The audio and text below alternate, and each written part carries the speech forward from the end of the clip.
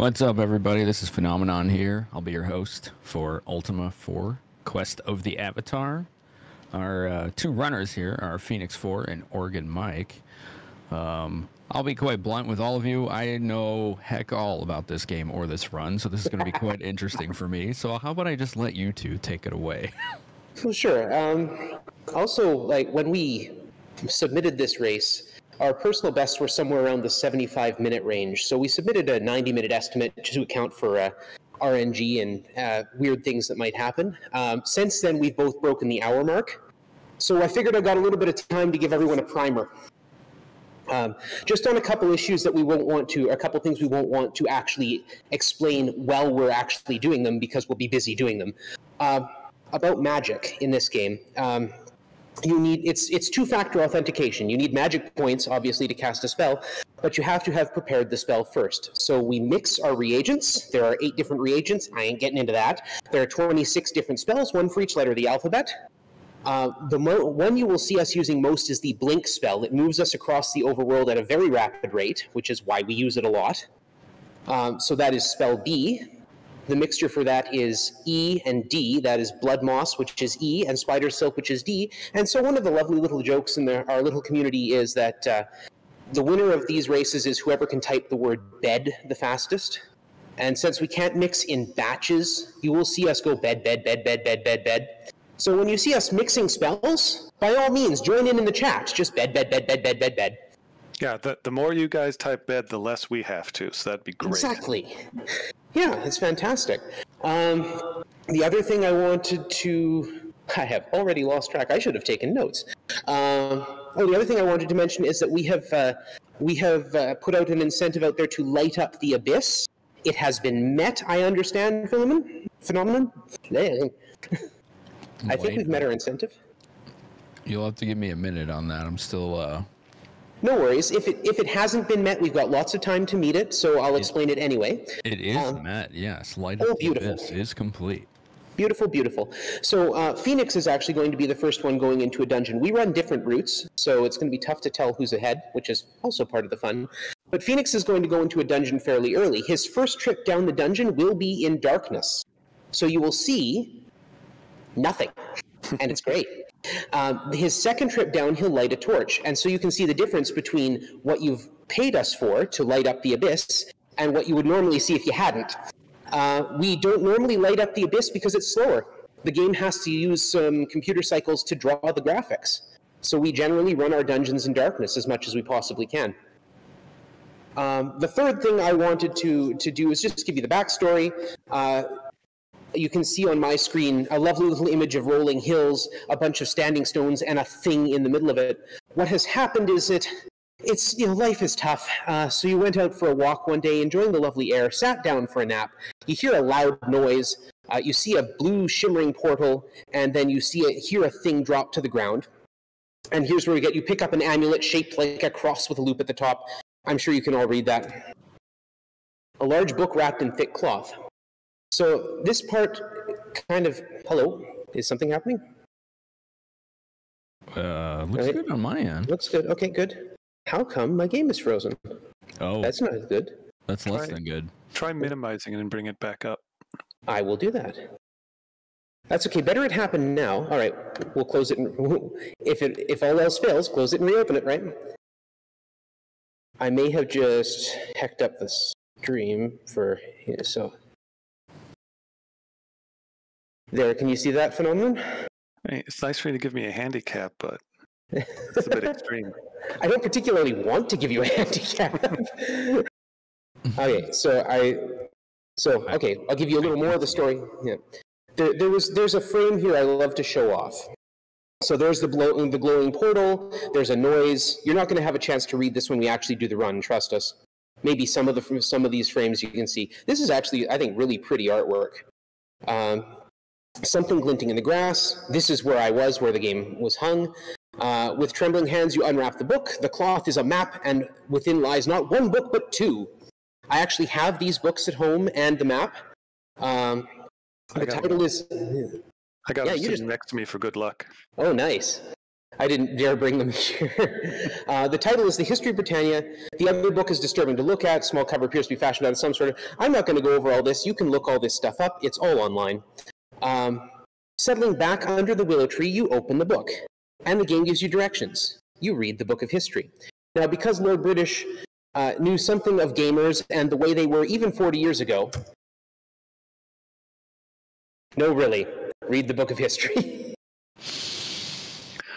Now, this makes the 100% run really long because you actually have to read it on stream. Mm-hmm. It's tough to do while you're trying to actually play the game. Anyway, the last but not least thing, I don't have chat open. Phoenix, I don't know if you do or not. I do now. I don't know how much I'll be paying attention to it once we actually get into the run, but I've got it open right now. Okay, so Phenomenon, if people come up with any questions that they would like answered, by all means, at a quiet moment, feel free to jump in and answer them for us, or ask them for us, and we can answer them much as possible. Good. Yeah, awesome. I also understand we just crossed the $4,000 mark, $4,000 for Ultima IV, that's great. And tomorrow morning I'll be running Ultima 3, so 3,000 for... never mind. We need to initiate a new game. We need some names. We need some names. We need some names. Name bid wars. Here we go. What do we got here? Phoenix. It looks like we had $100 for Misako. Ooh. Misako. Excellent. Nice. And organMike. Yes. 35 went to one word, capital L, capital B, Lord British. Oh, fantastic. I hope I don't kill him in this run. Hey, we should have had a kill Lord British incentive. Oh, geez, no, please. Okay, and to the restreamer, timer will start when we select our character gender. Phoenix, are you ready? Let's see, I've got my Ultima shirt, my Ankh on. Yeah, I'm good. Fantastic. I noticed you didn't say anything about socks, but whatever the case. Don't have any Ultima socks. Don't have Ultima socks. That's a shame. Don't forget to bring the esoteric English humor as well. Oh, of course. Yeah, right. We won't be talking to that many people. So, would you like to give us a countdown? Right on. We can do that. All right, folks. Here we go. In 3, 2, 1, go. All right. So I'm starting by holding down the spacebar. This is a strategy I found out just before we did our last race, which actually saves like 2 seconds. Anyway, I used to just spam the keys, but just holding it down does go a little bit faster. Yeah, I think it's about 2 seconds over the course of this opening or something. Probably not even that. Anyway, after we read the book of history, there's this Renaissance fair. We walk across it. We get free admission because of our Ankh.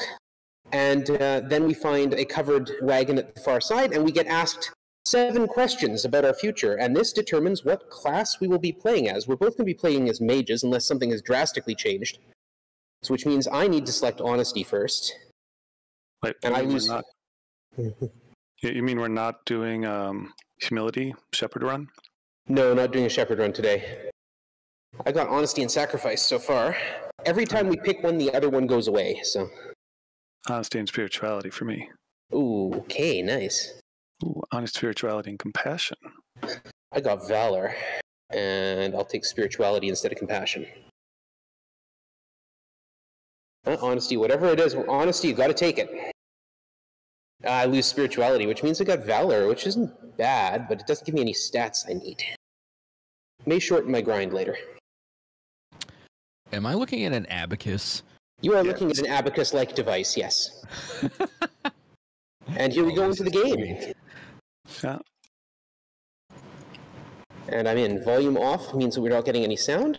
I'm going to steal a rune and steal the box that it was sitting on. That's not a particularly honest thing to do, but that's okay. See, I don't steal the box because I'm a much nicer person. I go through and I steal a lot of money, and I actually got a fair bit of money on this one. You steal different money. It's okay. I know Lord British told me that I could use that. See, I'm already in Margot's Magic Herb Shop. She is the sponsor of this run. I'm doing the same. So she's asking for a lot of money, but we're just giving her 1 gold at a pop. And here's my first mix. Beds in chat. Bed. Yeah.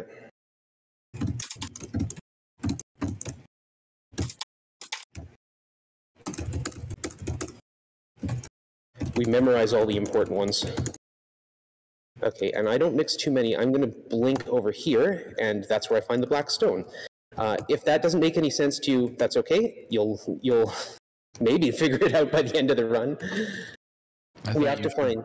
I thought you should both know that chat is very insistent on letting you know they appreciate the beds. Fantastic. I need one right now. I'm over in the town of Vesper, and here's where I'm going to buy my weapon for most of the run. My 2 weapons, actually. Purchase a sling, and I also purchase flaming oils. Okay, and I finally got around to... Oh, man, and I get attacked? That's just not fair. Oh. Need some gems, need some keys, and I gotta remember to buy torches. Get out of here. And I blinked on up to the dungeon. Mm-hmm. And I'm blinking over to the swamp. And taking my first fight with an orc. And I'm going to do the rest of my mixing. Now I'm walking around the dungeon blind. If only it was audio mixing, then I would know all of everything that was happening. That's not a skill I have. Wow, there's a lot of text spam in these games. Yeah. Back in the day, they were like, we'll just design it like an operating system, like DOS.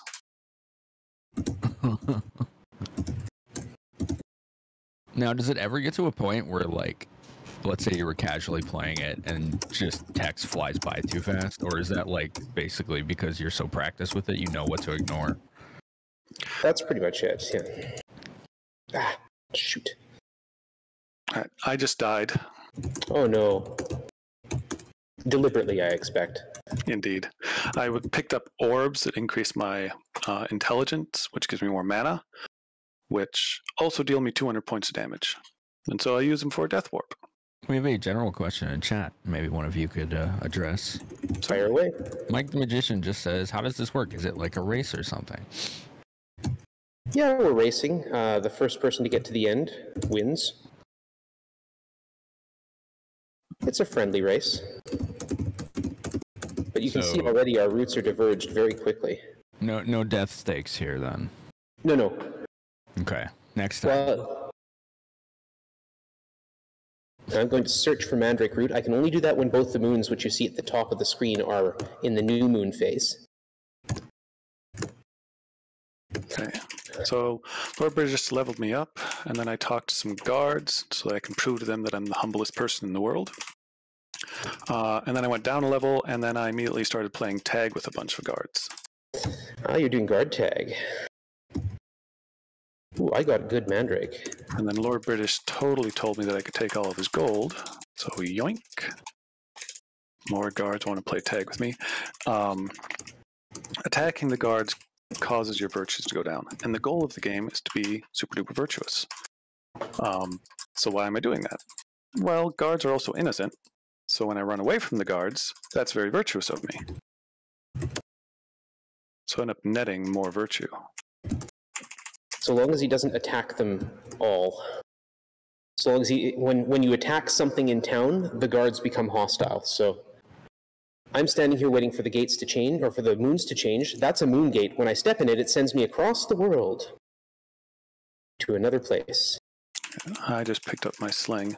And this is another spot where I can get Mandrake. But I'm also standing in a swamp, which means I'm probably going to get poisoned. It's a thing that happens.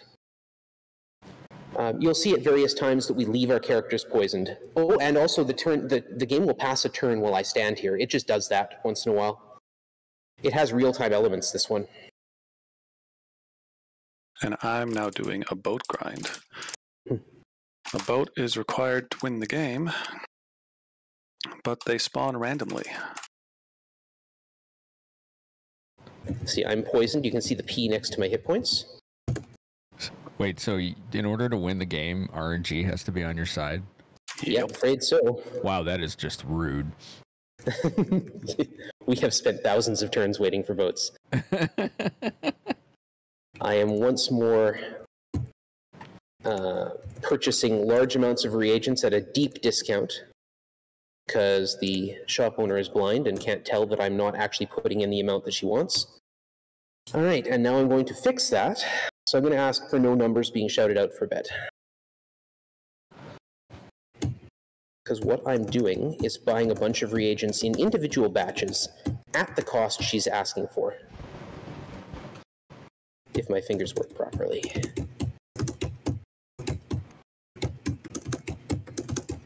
One thing I have to do before I do my boat grind is I have to make sure that I leave a chest on the overworld map. Because if I don't do that, later on when a hot air balloon spawns, the hot air balloon will devour my boat. Instead, it'll devour the chest.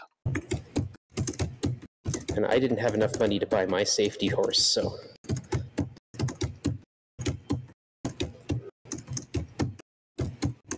See, that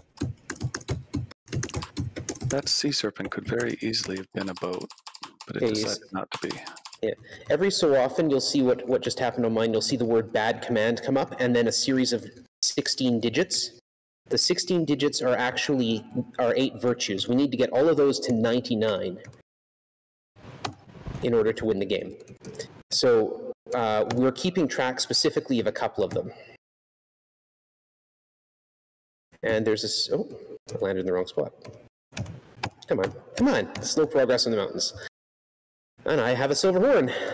The silver horn helps us later, but it also gives me 400 points of experience, and I'm entering into my first dungeon, which is Destard. 1, 2, 1, 2, and descend down.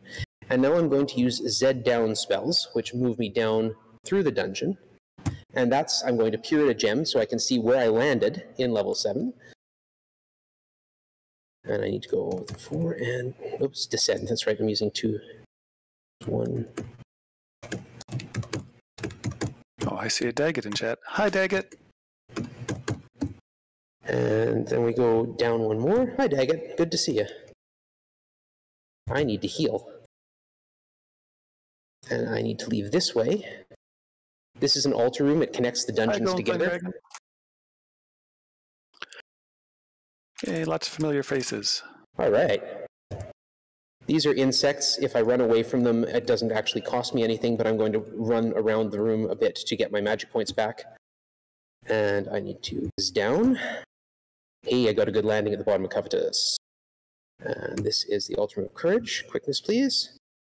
And I'm going to run right past... Wow, I just got a tremendous courage, or a tremendous quickness in what you call it?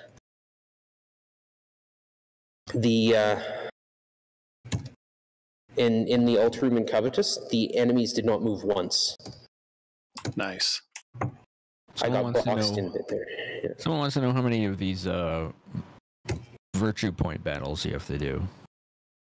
How many virtue point battles? Yeah, they said you get virtue points for certain battles. They're wondering how many. Hey, I got a boat.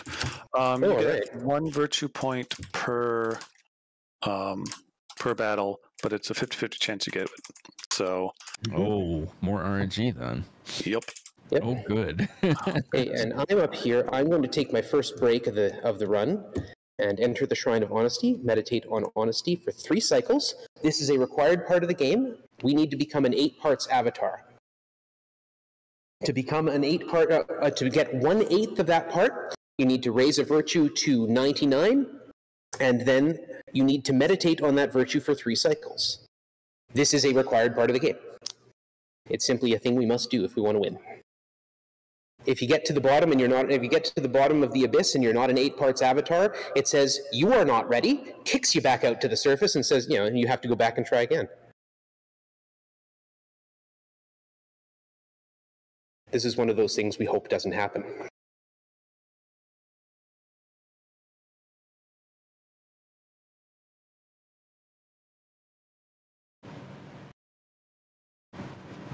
partial avatarhood in the virtue of honesty. After all that stealing.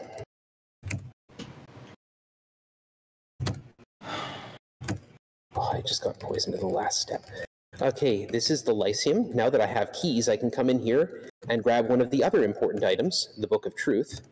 Again, it will give me 400 experience, but also it will, it's one of the items required to get into the Great Stygian Abyss. Notes, thank you. And I used a gate travel spell, and I'm going to Castle Britannia, and I'm going to get my levels. I'm also going to play tag with the guards.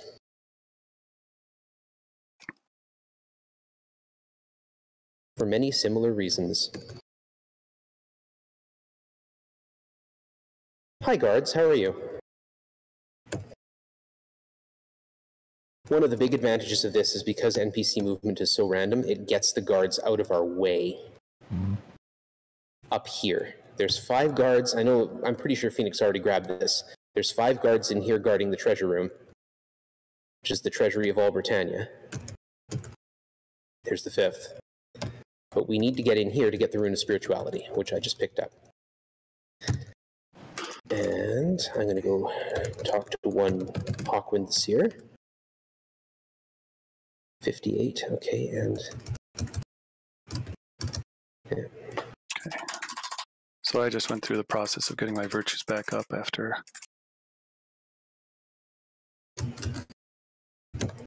being sponsored a whole bunch by the reagent shops. Every time I talk to Hawkwind the Seer, it will boost my spirituality by 3 points, but I have to wait 100 steps between talking to him. Now, the game has kind of a lazy algorithm for figuring that out. It doesn't actually check if you've moved 100 times. It just checks if the 100 digits of your steps are the same.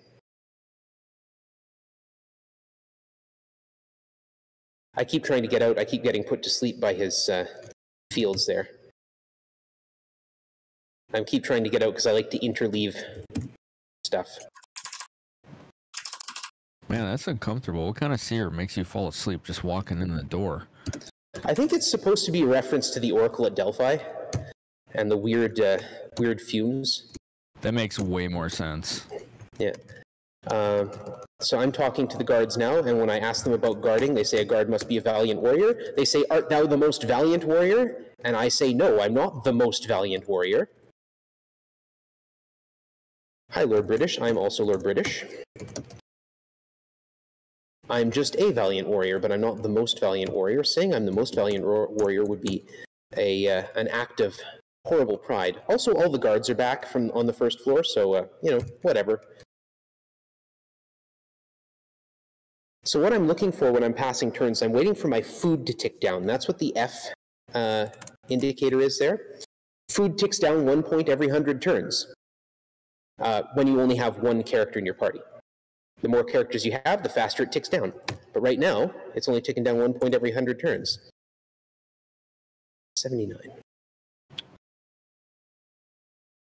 85, 8, 91, 4 more. Yeah, we got a donation here. Awesome. Let's hear it. We got just $10 from Rackadactylus. No message, just supporting the cause. Thanks, Rackadactylus. Thank you very much. Yeah, thank you. If a lot of people donate, they'll notice that this is a really good game for this, and they'll have us back.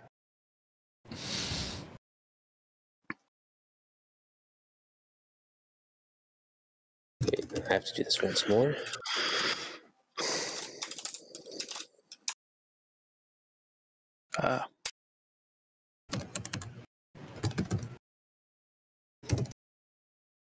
Okay, so I've done my spirituality. I'm now going to go take care of some points of sacrifice by talking to a healer, saying, no, I'm not in need of help, and then giving 100 points of your lifeblood, 100 hit points, literally, boosts your sacrifice virtue. So and then I'm going... Oh, go ahead. I'm going back here to where Lord British keeps the entrance to the dungeon Hithloth. So I'm sailing around, and you'll notice that sometimes I cast a wind spell. That's because the direction of the wind matters a lot to how fast the boat moves. Also, grats on the boat. Thank you. Good. Yeah. And there's my first tremor. I killed all but one slime, which is fleeing, and I got the Zorn fleeing. Oh, I'm so jealous. That is such a good tremor. So tremor spells are plagued with RNG. I'm just standing here to recover my magic points because that went really quickly. Search for the green stone, cast up, and I'm going into this. If I walk through the middle of the room, those fields come down, and I have to deal with those monsters. Search to find a fountain, search to touch a magical ball, like Phoenix did earlier. These ones raise both my intelligence and my dexterity. And unfortunately, I fell asleep, so I need to poison myself again. Now, because I'm poisoned, the sleep spells from the Reapers, which you'll see the screen flashing every so often, that's the Reapers trying to cast a sleep spell. It can't work because I'm poisoned. This game can only handle one status effect at a time. If these guys would get out of my way, that would be great. There we go. 1, 2. Touch the other orb. Cast is down. See where I am. It's not a good landing. Back up. 1, 2. 1, 2. 1, 2. Gremlins. Gremlins are the worst thing on the world. They will eat your food. They are eating my food. This is not good. Get away. I'm going to have to go buy more food later. Also, they attacked me, so I got lost.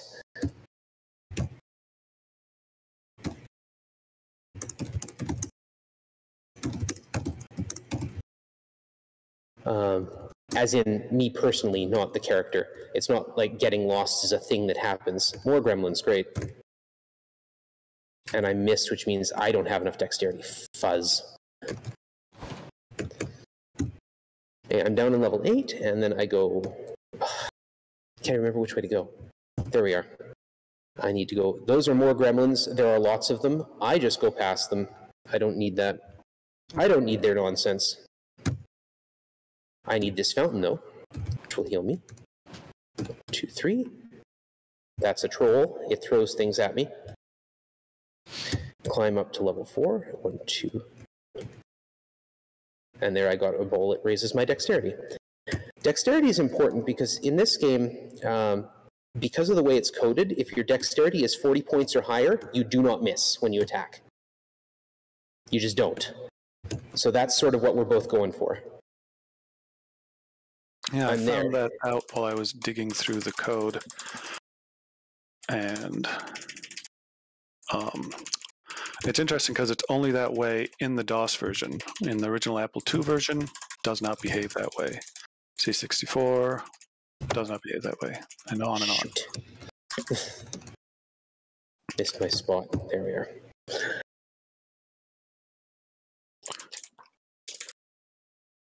So this is the Dungeon Shame. It's actually a really interesting dungeon if you go through it all, but we know where the purple stone is. So I don't have to go through it all. I just have to drop down. Gate to 8. My turn to start a boat grind.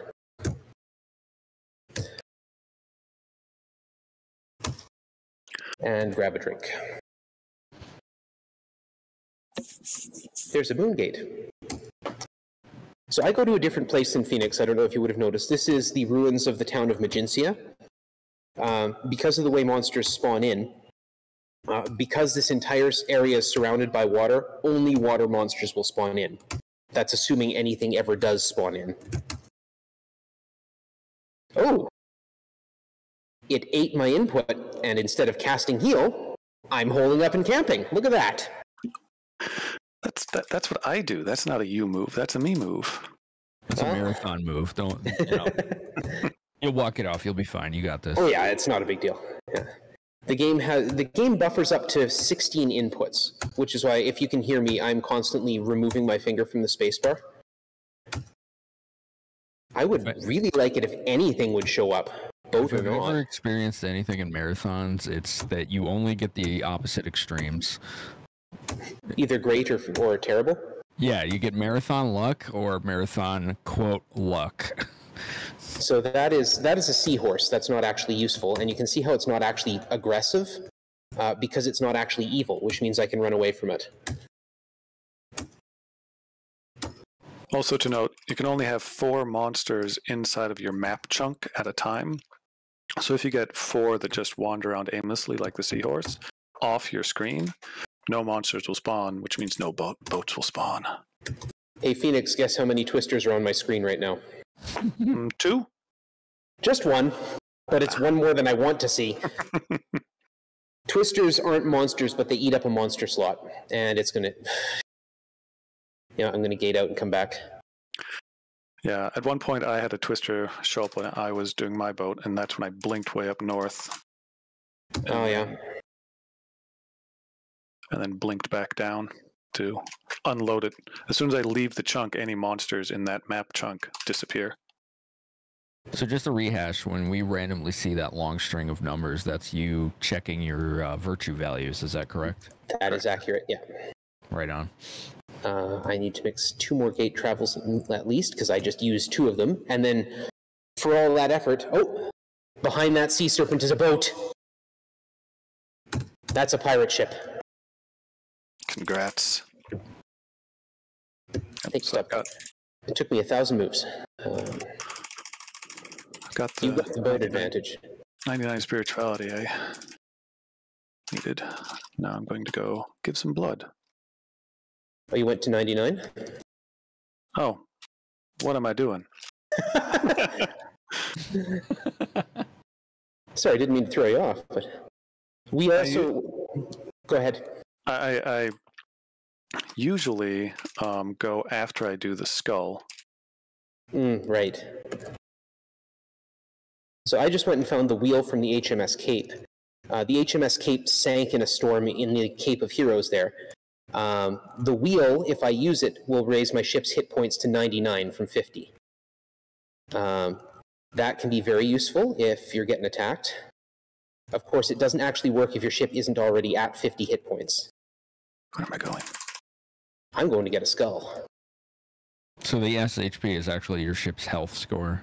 Yeah, it covers up the gold. I'm going back to bed. Aye, aye. Can your ship get attacked while you're sleeping? You can't sleep on the ship. You have to step off it. Oh.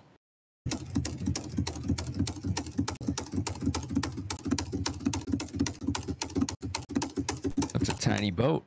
Mm-hmm. I did not kill the Zorn with my tremor. What are we going to mix? I think I killed 3 slimes. Oh, man. I got all but 1 slime. I couldn't believe it. I very rarely see tremors that good. This is your Ultima II luck. Yeah. You had all the bad luck in that one. Oh, go away. I'm waiting for the moons to be dark, and then I can grab the skull of the Wizard Mondaine, like that. The Wizard Mondaine, you may remember, is someone I wiped out last night. And now I'm going back to put my boat where I need it later. For Pete's sake. The wind is being the wind. Okay, this was not an intentional death. Uh-oh. I was slightly lower on my health than I thought I was. Oh, no. Where's my compassion at? Guards, let's play some tag.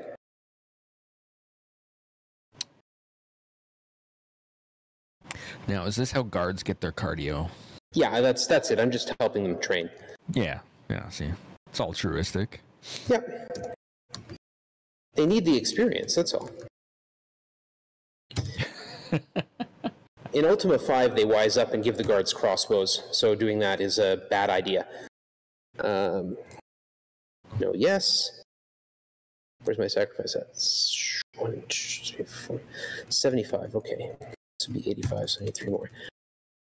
I haven't killed anything on land, so I haven't actually got any treasure. So I didn't have any money. So I need to go and get what's called the 3-part key. So we're going back into Hithloth. That is a Reaper. We don't like Reapers. Because they do that. They put you to sleep. 1, 2, 3. So I'm using flaming oil. And flaming oil puts a flame field. Oops. Oh, no. Won't ready that. And so the Reaper's just going to stand there and die. in the flame field, because Reapers can't move. They're trees. Use the stone, yellow, green, orange, and white. We're and in that the gives same me... altar. Hey, cool. High five. Oh, good, I got poisoned. I was worried for a second there. Gazers put you to sleep, so yeah, I don't want to be sleepable when fighting them. 2 of them can be a death sentence. Come on. I mean, even not putting me to sleep, this is not going particularly well. Gazer critical, Gazer killed. Thank you. Phoenix, you seem to have made a lot of friends there. The demons, yeah, they like me. Ah, you're doing your Valor grind. Perhaps it's your choice of cologne. You might want to consider a different kind.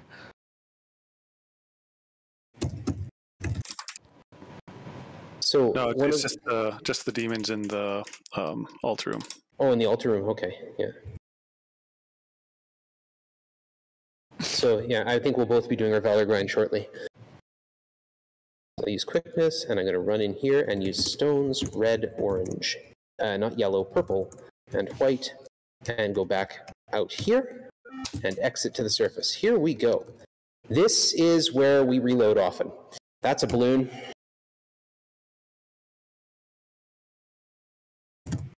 And that's the abyss where I drop the skull of the wizard Mondane.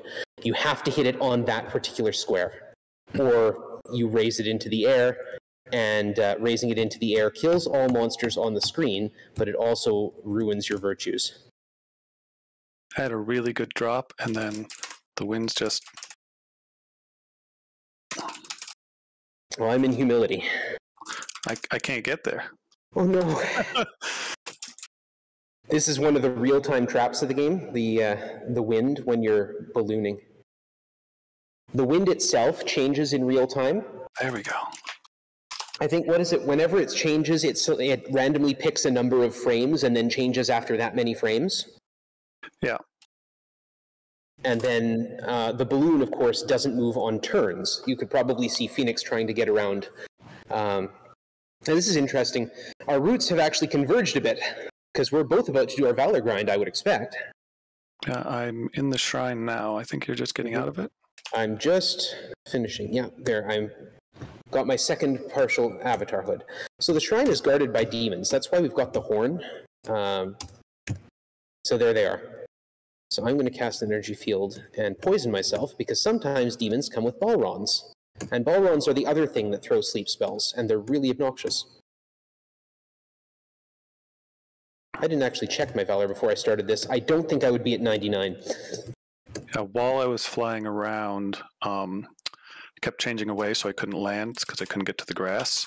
Yeah. And it happened so much that I ran out of mana, and then I ran out of wind spells, and then ran out of mana again. You did make it, though. I did make it. This also doubles as a gold grind, because each of these demons is leaving behind. I just had a terrible thought. I'll bet you my boat's gone.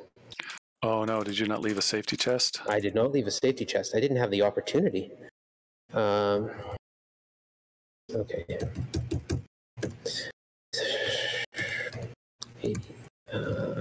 There's something we just found out, what, a month ago? That the balloon would eat boats? Because we moved our boat grind used to be all near the end, but when I moved it very early in my run, all of a sudden all of my boats were just disappearing. Mm-hmm. So what it is there's what, an array of 24 places that it can put just overworld stuff, and it always forces the balloon into the top spot on that. And it loads things in from the top spot. So if the boat's the first thing you get, that goes into the top spot, and then the balloon will stomp right over the top of it. So you need to get one chest. Mm-hmm. And then if you have that chest, the balloon will stomp over the chest. Mm-hmm. If that's happened, it's happened. Wow, this is a really good grind spot for money. Yep. I'm looking at both your feeds here, and you guys are climbing up the charts there. Mm-hmm. Yeah, it's great for money, and it's great for Valor, because the combats come fast. You know, I didn't know I could do this before tonight. Little background tech thing for anyone listening. Apparently, Discord has that feature where you can watch multiple streams at once. Cool. I didn't know you could do that. Like, I'm watching both of you at the same time in the same pop-out window in Discord. That is cool.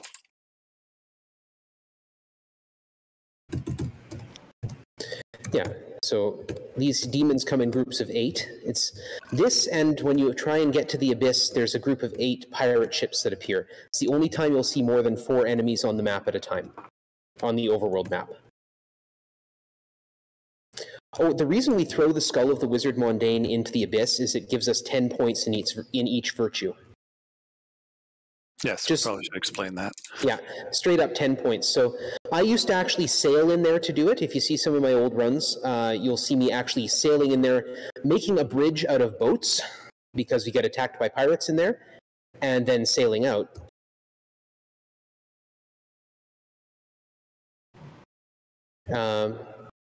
But Phoenix, in March of this year, I think was it March? Did the first ever skull bomb. That sounds right. Yeah.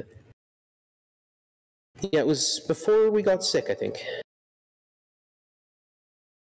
Yeah, I spent the month of May with my partner and my daughter holed up in our apartment because we got the COVIDs. So, Ooh. Yeah, we're all fine. That's good. Yeah. Yeah, during that time, I wasn't running very much because I was working on the randomizer. Yes, Phoenix has made an excellent randomizer for this. For this particular title? Yeah. Yep. Oh, nice. Quite good. I like randomizers. They actually would get me into games I've never played before. Well, this is a perfect time to start then. I've been doing Fire Red. There's a randomizer for it called Radical Red. Oh my god. Yeah. That's very good. Cool. And I had never played Fire Red before. Yeah, that might get me interested in this. Well, the game itself, like if you play through it, normally, it's actually a really interesting and fun game. And part of the point of it is that you're not just going out to fight a great evil and be the superhero. Your job is to be a good person, and that's that's sort of vetted out by the way the lot of the virtues work. You can't just do things randomly. I mean, if you know how to game the system, you can, but you actually have to live a good life if you want to win this game. You have to give to beggars, and you have to let non-evil things go, and you have to be honest in your dealings and be courageous and honorable. It's actually a really clever way of building a game. I remember when I was first playing this game as a kid, I would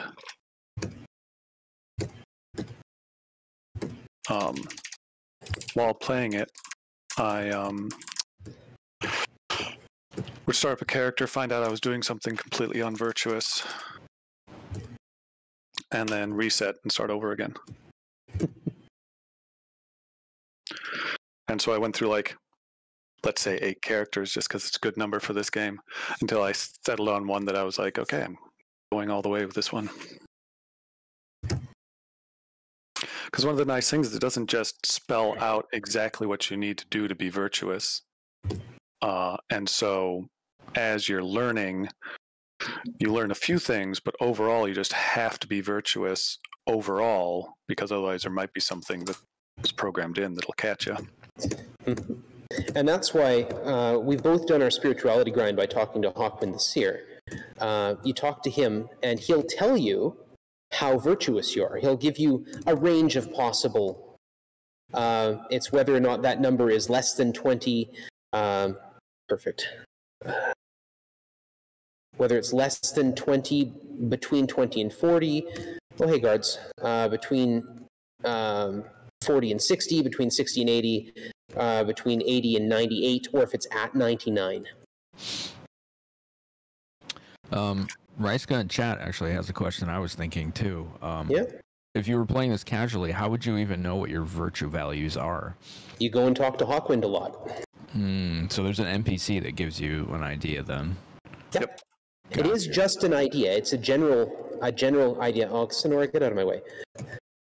Like, he'll tell you that you're a horrible person. You'll never be the Avatar if you do some of the stuff that we're doing now. Without, patching it back up afterwards.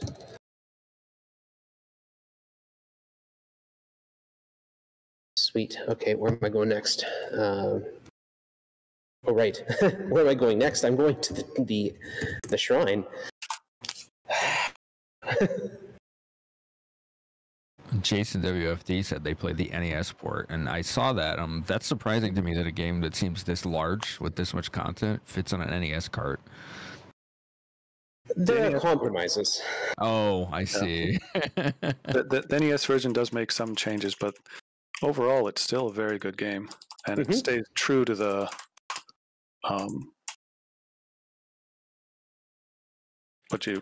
it stays true to what the game is telling. Some of you might notice I have a second character in my party. In order to beat the game, we need to fill our party, 8 characters strong. And it has to include 1 character from every one of the classes. This is important in order to show leadership in each of the virtues. That's the excuse the game gives anyway.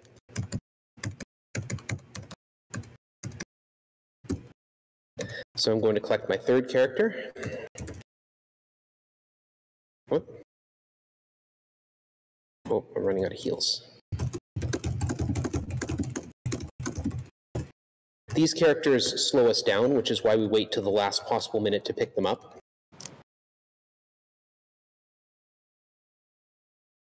And we have to go in here to find it. Get out of the way. Get out of the way. Vorpal. That's his name. Vorpal, come on, get out of the way. Thank you. While I'm here, I should stop by the market. Yeah. There.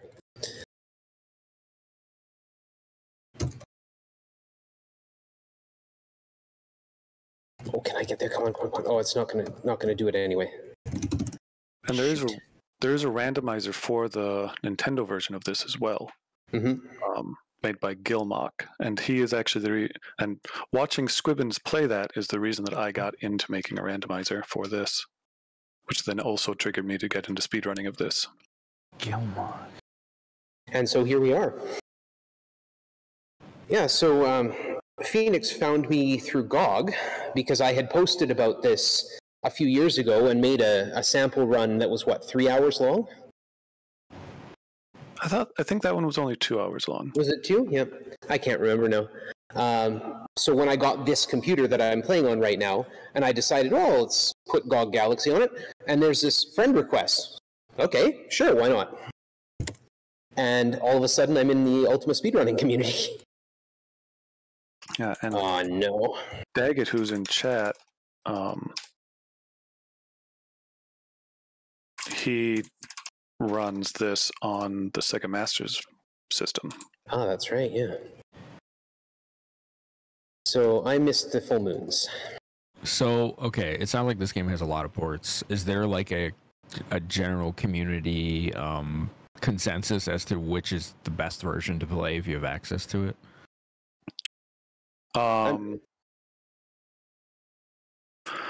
Sort of depends what you're playing for. Yeah. So casual. Let's say casual. Casual, I would suggest the Nintendo version or the Sega Masters version. They're both console versions, and the Sega Masters version came out 5 years after the original game, and there's a lot of bug fixes and other improvements.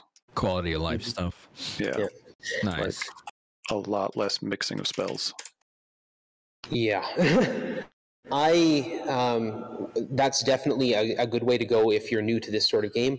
I grew up on this stuff, and I'm always going to say go for the Apple II or Commodore 64 versions, just for the purity of it. But also, there's something really beautiful about playing this game, this philosophical game, in a medium that requires you to be slow. This stuff takes time. You have to breathe. You have to, this is frantic for me right now, trying to do this. But, putting it in the medium of the Commodore 64, where you have to take your time, things take space to load. I mean, that's also sort of the stuff I love to do too. 85. I need 3 more of the healer. Don't forget to do a DOS version as well? This is the DOS version. This is the DOS. Okay, fair enough. I was going to say, because I'm going to be getting a retro PC soon, so I'm trying to see what my options are. Nice. This is actually free. Oh, no kidding. Yeah, this is free. Free on GOG. Yeah. Man, GOG is good. Yeah, it was released as freeware like a long time ago. Yeah, in the late 90s when Ultima Online was coming out, they released it as freeware to promote Ultima Online, and also in the hopes that people who were playing Ultima Online would play this and learn more about Britannia before jumping into an MMORPG. So you might notice that my entire party is poisoned. This is intentional. Why is that intentional? These guys are slowing me down. If I were to get into a combat, all of them would be in play. Zircon is standing in his forge. Zircon, why?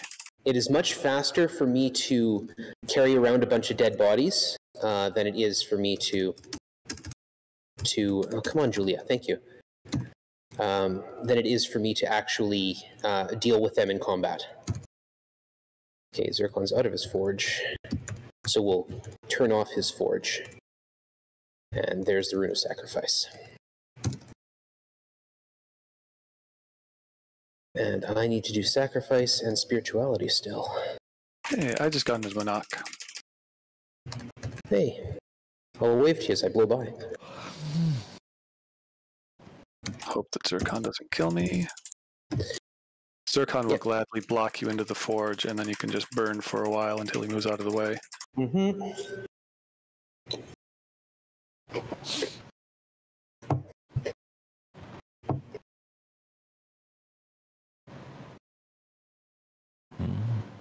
So a lot of our speed in this game comes from simply knowing where things are and what to do with them.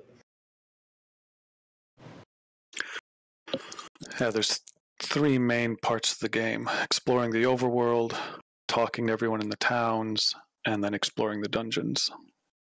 And we try to skip all of them. Yeah, pretty much. Frankly, the dungeons can be terrifying. The game itself is designed in such a way that you're not likely to run into like 1 or 2 big fights that'll just wipe you out, but rather it's a slow death. Hey, I got some Nightshade, because why not? So what happens generally, when things start to go wrong, they go wrong a little bit at a time, and then a little bit more, and then a little bit more. You stop that. And then you fight gremlins and they steal all your food, and then you're starving in the bottom of a dungeon and you're low on reagents. You don't have an exit spell handy, you don't have ups. Okay, I need to get that number up to 6,700. There we go, good. Little break while I wait for the moons to go double full. That's where the Shrine of Spirituality is hiding, in the Moon Gate.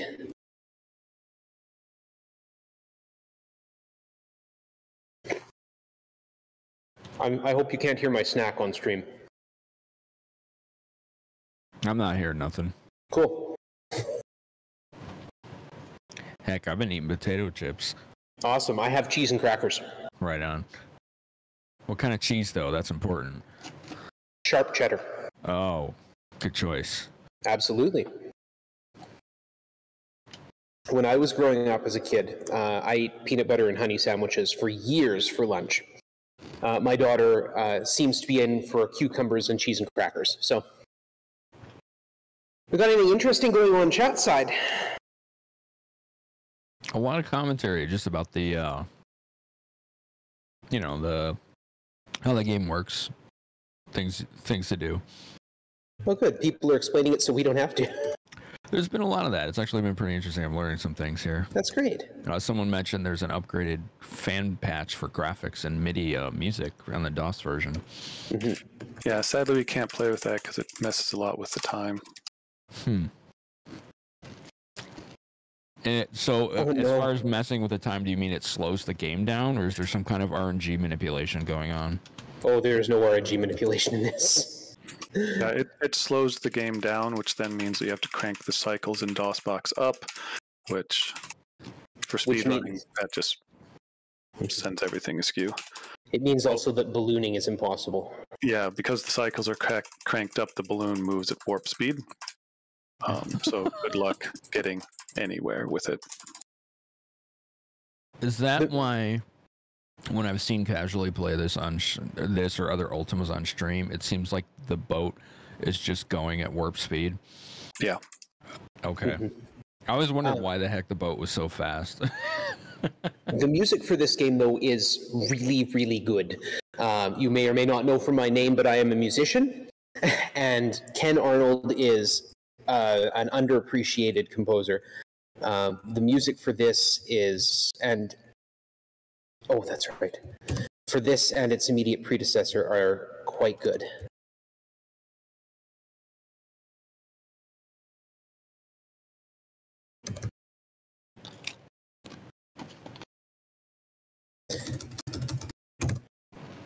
Usually when I'm streaming this solo, not doing races or marathons, I just play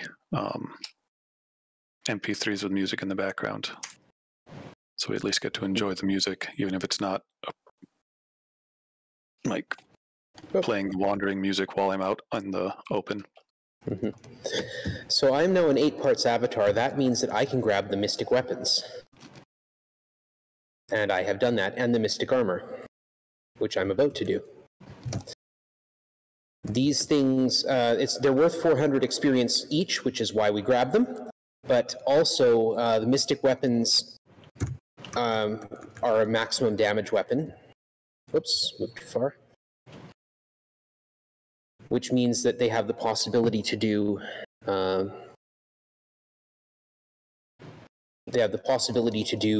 up to 255 damage on a hit.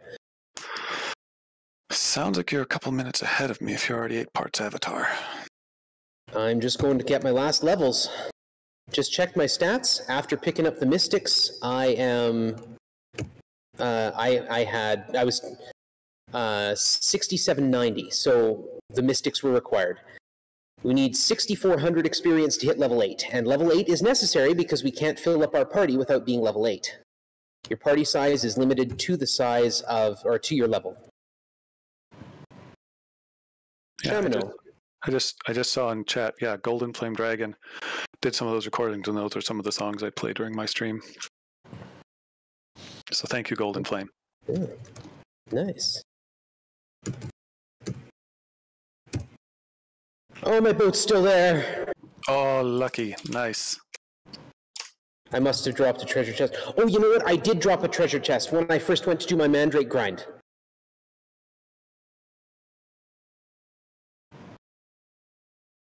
I didn't mean to, but an orc came along, and I figured rather than get myself poisoned. 1, 2, 3, 4, 5, 6, 7, 8, 9, 10, 11, 12, 13, 14, 15, 16.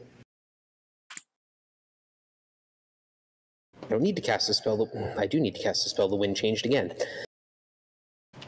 I know how far. Like, we both have our ways to get to the Isle of the Avatar. Or I guess it's not called that yet. The Isle of the Abyss. Here we go. One wind north, and away we go. There's all the boats. And they actually took each other out, which was nice. And I made it through. All right. Now we have to light up the abyss. I have to remind myself of that because we don't usually do it. But before I get in there, I have to actually get there. These hills are slow, and this is lava. Use the bell. Use the book. Use the candle. And then you enter. This is what a dungeon looks like. What? These are dungeon rooms. And so you can see that drawing that happens when I move from one room to the next. That doesn't appear if we don't have light. So that takes up time. So, organMike, you know how I've been theorizing for a while that our XP is getting so tight that eventually we will drop below? Oh no, yeah, you didn't. I did. Oh wow. So I gotta go find some stuff to fight. Did you Trolls hit are always like good. a DPS check or something? Like what happened exactly? So as you're playing, you're gaining experience from killing stuff, but you also gain a lot of experience from quest items. And you gain a lot of your experience from quest items. But as we keep tightening up the run, we gain less experience from killing stuff. Yeah, as we get faster. Yeah. And so, like, I've actually had to work in a few quest items that in the original run I didn't get to get my experience back up. And we've now gotten to a point where we collect all of the quest items. So there's 8 runes that are necessary to get. Each rune is worth... so here's an altar. We use a stone. Each rune is worth 100 points. We have 8 stones. Each stone is worth 200 points. Those are the colored stones. I just used one to get down to the second floor here. And we get... there are 8 quest items. The bell book and candle are the only ones that are necessary, but I also picked up... Well, Phoenix also will have picked them up too. The wheel, the horn, the skull, and the mystic arms and mystic armor, which are all worth 400 points a pop. So there's 5,600 experience in the game, just out of quest items. I'm going to walk through the wall. That's poison fields that I'm walking through, which is why you can't see anything. And these questions are always the same, and I know what order they go in. I'm going to take a moment and heal up a bit. And every so often you'll see me open my stat screen. I'm checking my magic points. Casually playing, you will almost never run out of magic points. Your problem with magic points will be you don't have enough to begin with. I need to go level 4 east. Yeah. North through secret doors. That's what that is. These are gremlins. Oh, there's only one. Okay. That's fine. I've got enough food. That's a fire field and then a room. Cast the undead spell and then the tremor spell, and hopefully it kills them all. It didn't. Undead as in turn undead. So undead things like the lich there will, if it works on them, start to run away. This game does not have a fleeing, like a status for fleeing other than the hit points are lower than 23. So if something is made to run away, that's because the only way it does that is it sets its hit points to 23. Descend and... All right. I'm not used to doing this with the lights on. Yeah, we'll just tremor these trolls. I'm in the abyss finally. Hey, good. I'm going to heal up a bit. I'm going to pause for a bit and recover my magic points because the next room is nasty and I want at least 30 points. Good, I got it. Oh, my torch wore out. Tremor. I got 1 Zorn to flee, but the other one's still coming at me. Zorns negate magic. You can see that N between my food and my gold. That means that I can't cast any spells. Neither can the Balron, which is why the screen isn't flashing. So dungeons have secret panels like that one that just open entrances. And now, the worst room in the game. I'm convinced. The Reaper room on 5. Yeah, that's the worst room. Oh, I didn't kill a single Reaper. Oh, no. All right, let's go in with oil. Yay.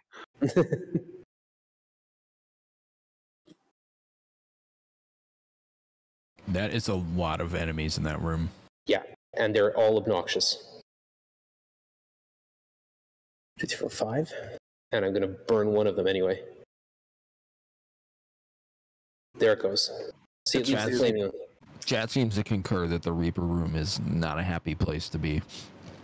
No. It's really weird playing with the lights on. I know, right?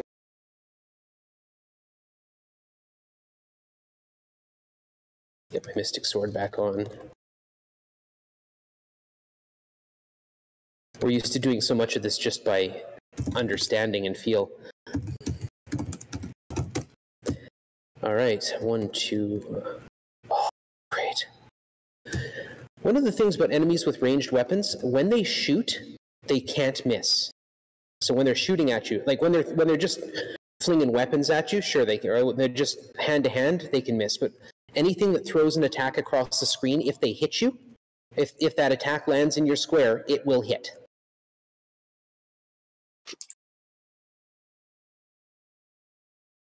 Twisters you can walk over. Like that. Tremor.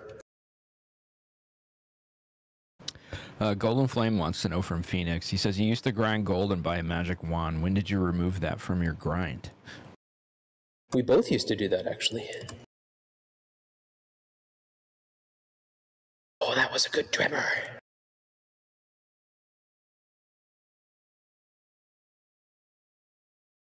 I think, I can't speak for Phoenix, but I stopped doing it when I started putting the mystic swords in my, like I started grabbing the mystic swords for experience.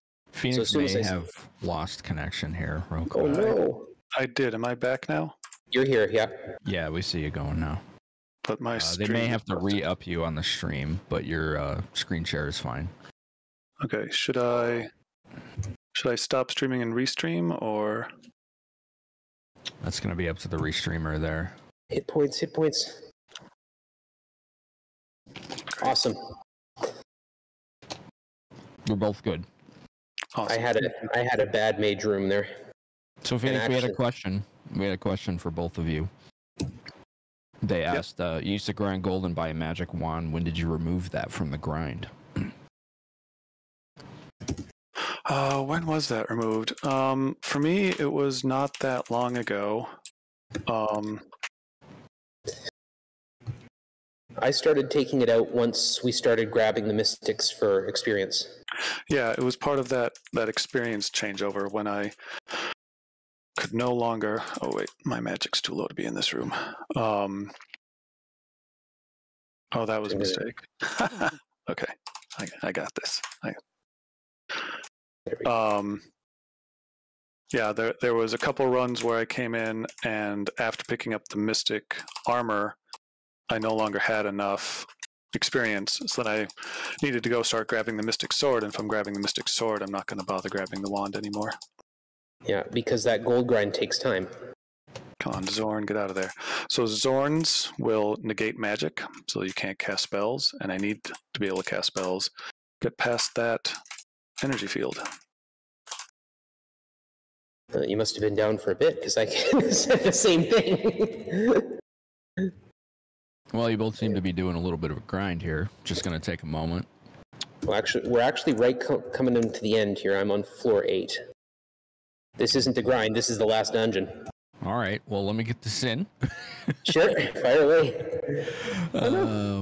This is, of course, Speedrun Ragnarok. They are supporting, once again, Take This, which is a mental health nonprofit. The main mission is to inform the gaming community about mental health issues, provide education on different disorders and prevention techniques, and reduce the overall stigma around mental illness. So any and all contributions being made during this marathon are going towards that cause, and we appreciate each and every one of you who have helped out to that end.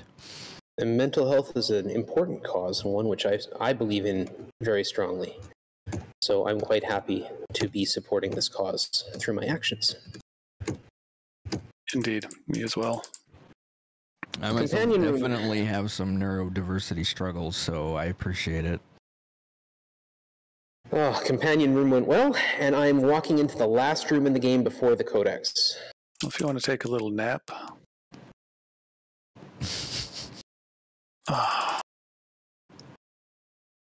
Because I am running into problems. I ran out of dispels. Oh no!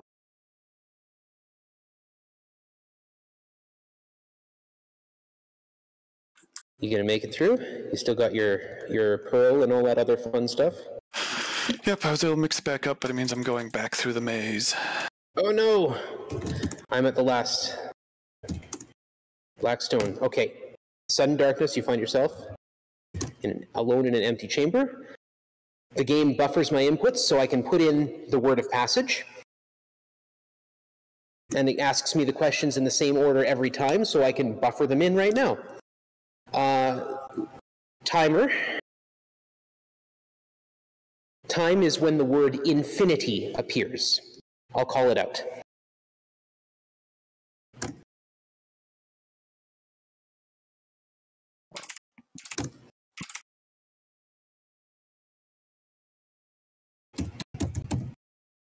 I don't think I spelled that right. Oh, good, I did. Always worth taking a second to check if you're not sure. If you get it wrong, it will ask you again, and that takes up time. And if you get 3 wrong, it kicks you back out to the surface. And you have to do the whole dungeon again. This is where it tells me I am well versed in the virtues of the Avatar, and I should be. I've been playing this game for 30 years. Is that all? Yeah, well, that's about all I could be playing it for.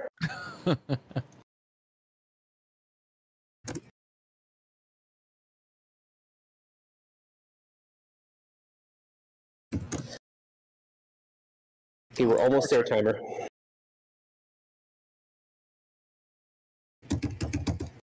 And time.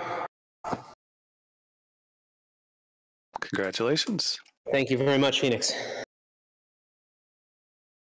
Nicely done, Mike. Thank you. And then there's a little bit of an epilogue. You get sent back home. And 8,465 steps. For your reference, your time was approximately 1:03:30. Cool. Nice.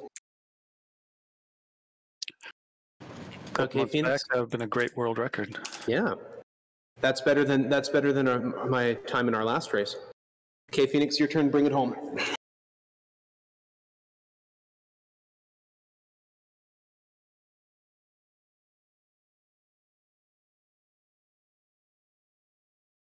A lot of GGs from chat there. Thanks, everyone. You love to see that kind of thing when you're a streamer.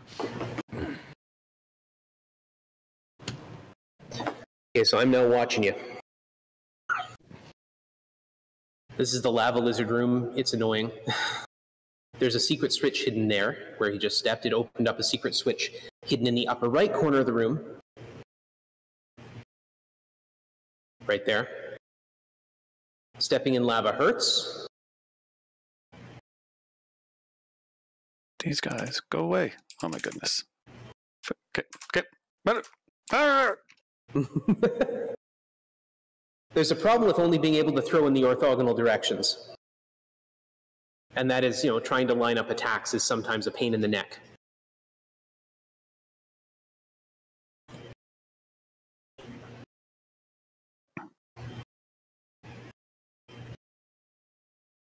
Okay, here he goes. Reapers. Surprise Reapers. But see, they don't move. So they're actually easy pickings for flaming oil. Because the flaming oil just creates a sheet of fire behind them, and they stand in it. There's the companion room. You get one of each companion there to bother you. And here's the final room of the game. You got a nice tremor there. I got a pretty crummy one. And I didn't have any quicknesses left. I should have mixed some, but... Oh, ran out of magic.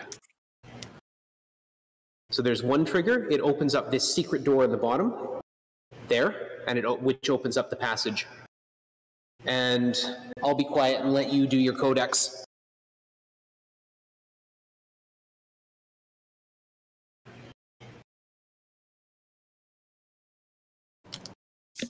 As Mike already explained, it buffers the input.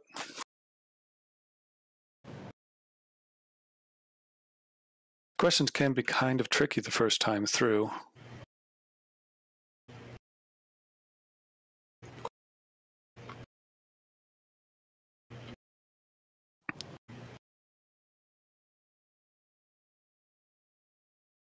So I've certainly seen people get kicked out before.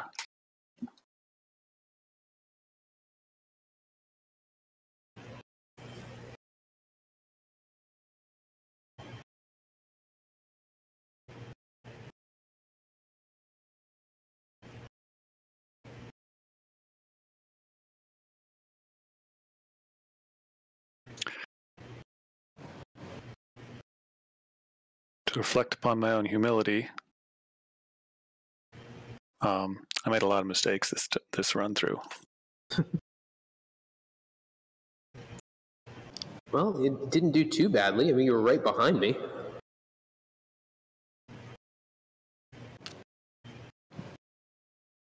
But it makes sense for Lord British to win this. Good on him to get out of the castle. Stretch his legs. Get some stuff done. Don't always rely upon strangers from another world. Also, when typing in infinity, there's one character that's just thrown away at the beginning. That's time, by the way. Yeah. Good show, man. Well done. Thank you. Yeah, I always hit the backspace before I start typing the word infinity, just to make sure I don't accidentally double tap a character or something. The first input, for whatever reason, just doesn't happen. Yeah, I always double tap I. So that first I gets eaten. Thank you for all the GGs. Thank you, Daggett, Local 1, Jason WFD, Curse Latch, everyone else up above that I'm sure I missed. I should open Twitch chat and see what people are saying. Thank you, Daggett, Nooster, Cloudy Shoe. So many wonderful people. And if this is something that interests you, by all means, get in touch with us. Come on, join the Discord. We can always use more people to play. This is a fantastic game. It's a fantastic run. It's lots of, it's a good time, and we're good people. Well, I mean, most of them are good people. I'm also involved, but whatever. And it's still a run that's heavily in flux. As you saw, our routes were very different, but when I play it correctly, our times come in very, very close to each other. Yeah, so if we've got time, when we first started running, we started the story of when we first started running together. We pushed our times down to about 75 minutes or so on a route. And then things started getting added in, like skull bombing and things like that. We were down to 70 minutes, and then I think it was like 108, and then we had our first race 3 weeks ago or so, and I came in at 104. And then Phoenix promptly beat me at 102.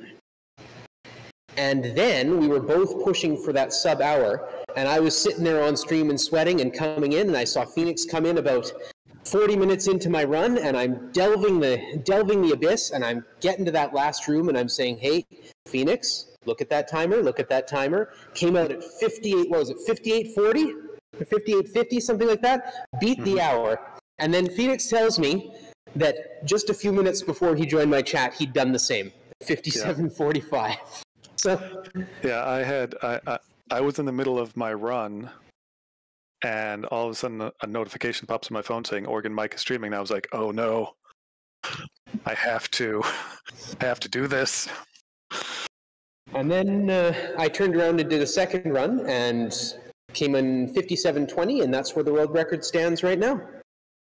But like Phoenix said, so I got sub-hour, and I didn't get to hold the world record for even 3 hours. But you did get the first sub-hour, and I can't take that away from you. Unless I go and kill the right gesture and get the right key. There is also any percent with glitches category. I got that sub-hour last spring, and that one has stuff where you just skip all the dungeon rooms. You just walk through the walls. Yeah, it's a really neat run. I have not tried that one yet. I'm going to have to at some point, just because it's so much fun. But yeah, and the other thing is, I mean, currently the any percent is at roughly the same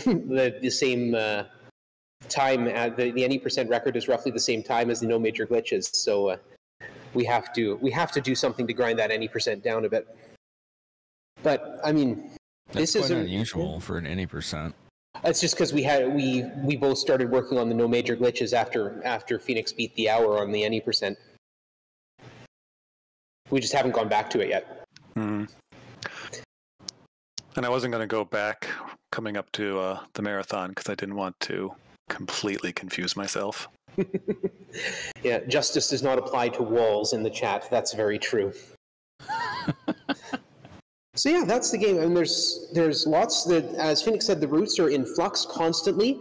I am an obsessive rerouter. I was just thinking about something I could change earlier today, and I said, nope, stop thinking about it, because you pull one block out of the Jenga tower and the whole thing falls over. And all of a sudden, you think, hey, it'd maybe be a little faster to do this before that, and all of a sudden you've changed a third of your route.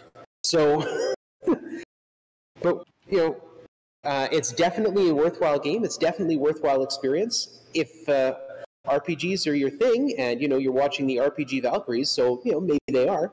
If RPGs are your thing, by all means, come and join us and have some fun.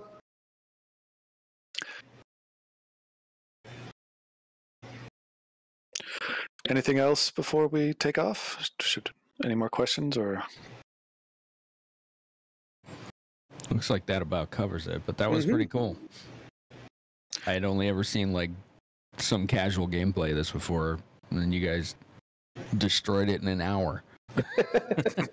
This took my dad, 50 or 60 hours to get to the codex on the Commodore 64 when I was 5 years old. So, and now I'm doing it. Took me 25 years to beat it for the first time. There you are. So yeah, the world record has come down a bit since then. So yeah, thank you for having us. Yeah, Phoenix, thank you for the race. It was wonderful. And Thanks for being on the channel. Yeah. Yes, thanks for hosting. And to the RPG Valkyries for having us on. All right, I'll be back folks. tomorrow. Yeah.